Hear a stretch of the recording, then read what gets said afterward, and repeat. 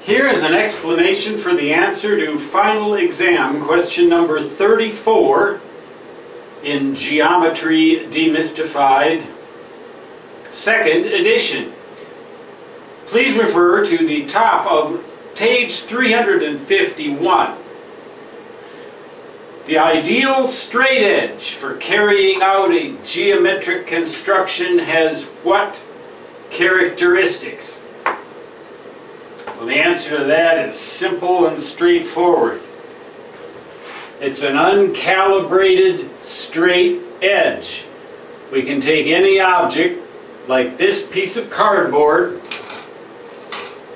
and as long as it doesn't have any markings on it, or we don't make any markings on it, it's not calibrated and it has at least one straight edge.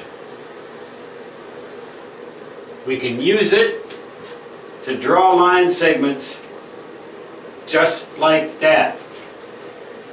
The correct answer to this question, therefore, is E. It's that simple.